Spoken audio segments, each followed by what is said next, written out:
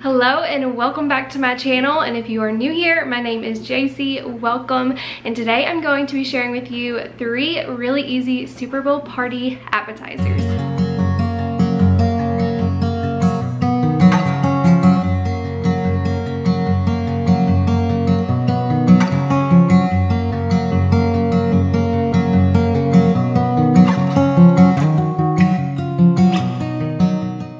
So the first thing we are going to be making is a cheddar bacon ranch dip. Y'all know this is one of our favorite dips, but today I'm actually going to pair it with some vegetables. So I'm going to make a small little veggie tray, but instead of just using regular ranch dip, I'm going to amp it up a notch, and we are going to add in some cheddar cheese and some bacon bits. I think it's gonna be really good. So all you need for this dip is about 16 ounces of sour cream, a cup to a cup and a half of cheddar cheese. You can kind of play around with that if you want more or less. Whatever you want to do will be fine. And then we also do about a half a cup of bacon bits. You pour that in a bowl and you mix it up really well, and then you pop it in the fridge and you leave it there for about 3 to 4 hours. The longer it sits in the fridge, the better it's going to taste. You really want all those flavors to come together, kind of marinate in the fridge, and it just really makes this a lot better. So now that this is done, we are going to move on and do some barbecue chicken in the crock pot. So for this barbecue chicken, I'm just getting out some chicken breast, and then we are going to use our favorite barbecue sauce, which is the Sweet Baby Ray's Original. And I'm just taking these chicken breasts, throwing them in my crock pot, and I'm gonna pour over about a cup to a cup and a half of some barbecue sauce. You can do more or less, but really I just want this to get nice and juicy and tender, and then later on we're gonna shred it up and use it for something else. So super easy. I'm going to pop the lid on, and this is gonna cook for about 4 to 6 hours. So now that our chicken has been going for about an hour to an hour and a half, I'm going to go ahead and get started on our cheese dip. Now I know cheese dip is a really popular side for kind of any party, but especially during the Super Bowl or football or basketball parties, whatever you have going on. But it just pairs really well with what we're making today. So I'm gonna go ahead and put this in a smaller crock pot that I have. So I'm gonna do some Velveeta. I'm just gonna chop this up pretty small. I'm gonna do about a half a can of Rotel. It's just us two here today, so I really don't need a lot of this cheese dip. And then we're also gonna add in a half a can of ranch style beans. I love adding this to my cheese dip. I really just think it takes it up a notch. It adds a little bit more flavor, and I love a good ranch bean, so I think it pairs perfectly in here. If you really wanted to bulk this up, you could also add in some ground beef. You could do some sausage, maybe some Italian sausage, and just brown that up before you put it in here. I have done that before, and it's really delicious that way.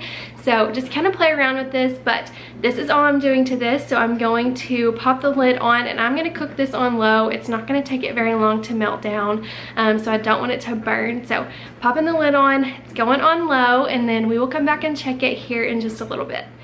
So now that our barbecue chicken is done, I'm going to go ahead and take 2 forks and just shred this up. It's really tender, it's falling apart, so this is not hard to do. And I'm going to set this to the side, and then I'm gonna go ahead and get out a can of Crescent rolls, and I am going to kind of break these apart, separate them out, and put them on a baking sheet. And then I'm gonna take that barbecue chicken and I'm going to place it inside each Crescent roll, and then I'm gonna top it off with some Monterey Jack cheese. We are using this kind, but you can use cheddar, you can use provolone, mozzarella, whatever you want to use will be perfectly fine and taste really good in these. And then I'm just going to top it with the cheese, roll these up, and then place them in the oven. You're just going to want to cook this on whatever the back of your Crescent roll says. So I think 350 to 375 for about 12 to 15 minutes. Just kind of watch yours. You cannot mess these up. You just want to make sure that your Crescent rolls are done and that cheese is nice and melted. While that is in the oven, I'm going to go ahead and wash and prep and cut up our vegetables. I'm going to do some celery, I'm going to do some carrots, I'm going to do some cherry tomatoes, and a cucumber. All of these will pair really nicely with that dip. So just wash them really well and then cut them up however you want to.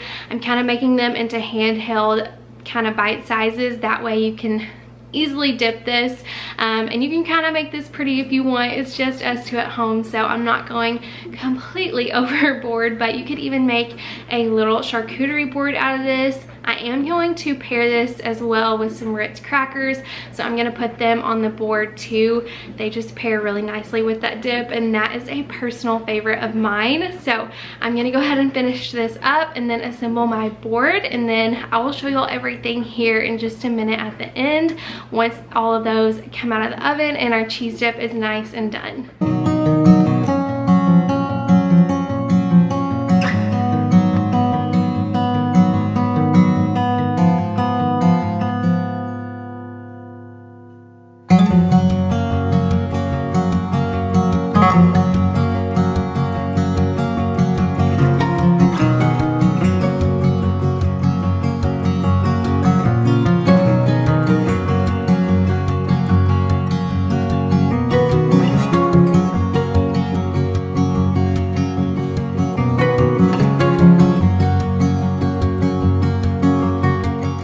Okay, so here is our game day spread, and I love this. I love how it turned out. Of course, we have our cheese dip and our little crock pot, and I really think this crock pot is so festive, and I got 2 for like $10, so if I can still find these, I'll link them. But we are the Razorback, so Razorback red, really festive and fitting, and then some chips to go with that. And then here are these barbecue crescent rolls. I'll give y'all a little up close version if it'll focus, but these are so good. Another thing you can do with your barbecue is kind of just put it out and people can make barbecue nachos. That would be really good. And then we have our little veggie plate or our little veggie charcuterie board, whatever you want to call it. Here's that dip. Again, I did the crackers, some tomatoes, cucumbers, carrots, celery. You can add whatever you want, but I love this and I think it turned out really cute. Thank you guys for watching today's video. I hope you enjoyed it. I hope you got some recipe inspiration for maybe your Super Bowl party, or if you have any kind of other party or event coming up, these recipes would be perfect and really easy to take with you. And that is all I have for you guys today. Thank y'all for watching. If you are new here, I would love for you to stick around. So be sure to hit that subscribe button down below. Give this video a big thumbs up if you enjoyed it, and I will see y'all in my next one. Bye guys.